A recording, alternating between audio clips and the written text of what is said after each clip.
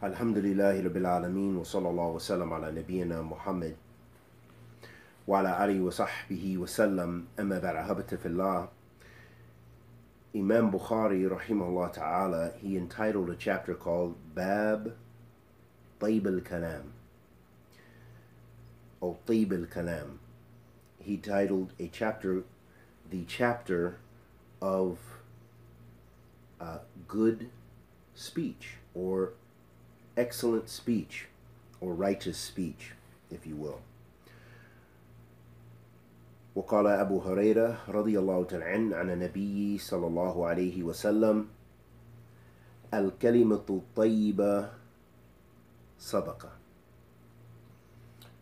The Prophet صلى الله عليه وسلم said in the hadith of Abu Hurairah رضي الله تعالى عنه that a righteous word or a righteous statement is a type of charity. So what we learn from this hadeeth fillah is the importance of having righteous speech and speaking good and saying words of encouragement and khair and tayyib. Inna Allaha tayyib. Allah subhanahu wa ta'ala is a tayyib, and He accepts only tayyib. He only accepts goodness, subhanahu wa ta'ala. And from that goodness is a kalimat tayyib. Is something good, something that reminds you of Allah, something that brings you closer to Allah, something that protects you from evil, something that reminds you of the harms of evil. Al-amr bil-ma'ruf wa nahy anil munkar.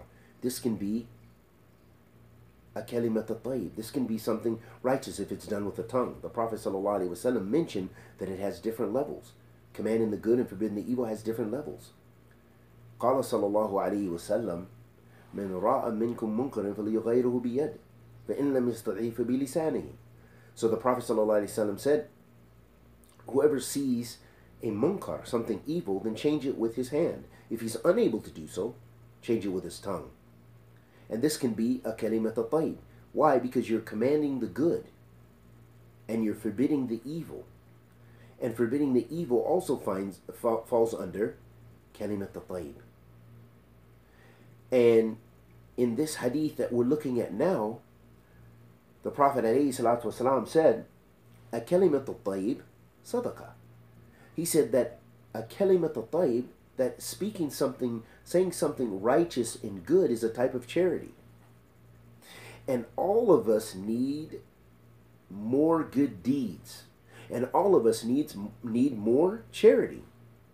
So it lets us know that sadaqah is not restricted to just spending, but likewise a kalimat at-tayyib. Good speech, saying something good, encouraging someone, giving salams, all kind of things that fall under kalimat at-tayyib. And the opposite of that, as we know from many, many ahadith of the Messenger of Allah sallallahu alaihi wasallam, is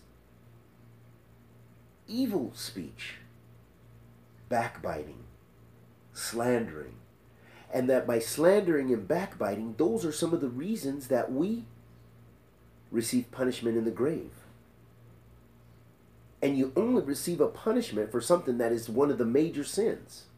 If it's mentioned, that's one of the signs that something is a major sin, is that there's a punishment attached to it. The Prophet sallallahu alaihi wasallam, marra nabi sallallahu alaihi wasallam ala qabarain, faqal, innahum li yu'adhiban wa ma yu'adhiban fi kabir. أما أحدهما فكان لا يستتر من البول وأما الآخر فكان يمشي بالنميمة.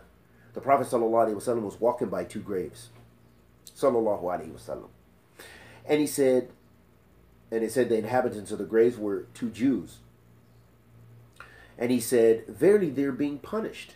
So this is some knowledge of the unseen that Allah subhanahu wa ta'ala had given him about this, what was going on in that grave. He said, verily they're being punished, and they're being punished for something which the people don't think is great. And then he said, as for one of them, they didn't used to, or he didn't used to clean himself properly when he used the restroom, the akramakumullah. So very important for us as men especially to clean yourself properly and clean your garments properly when you go to the restroom. It's a reminder for myself and my brothers and sisters, and especially the brothers. So as for one, is he didn't clean, la yastatiru min al-bawl. He didn't clean himself from urine. You know, he wasn't careful. Either he wasn't careful and it splashed on his garments, or he didn't make istinja. He didn't wash himself at all anyway. So it could be either one. But regardless, this earned him the punishment of the grave. And as for the second one, he used to carry tales around the community. Slander, namima. So, and namima, habitabillah, as Sheikh Ali Bassam, rahmatullahi alayhi, rahmatan wasiyah, he mentioned that namima is to carry tales, you know, to get information and spread it around the community with the intention to spread wickedness. So this could even come through when someone has unconfirmed speech and then they spread it around the community. Oh, I heard so-and-so. So-and-so said this. What so-and-so meant by this is, you know, spreading evil. And their intent is to spread evil. Their intent is to spread evil. وَعِيَاذٍ بِاللَّهِ مِنْ ذَلِكَ. And what does it earn the people like this? It earns them the punishment of the grave, showing it's a major sin, one of the kaba'ir. And we ask that Allah protects us from it. And that's the opposite of what? Kalimat al-tayyib. And we ask Allah the Almighty to accept our good and forgive our evil. Wa sallallahu wa sallam ala nabiyyina Muhammad.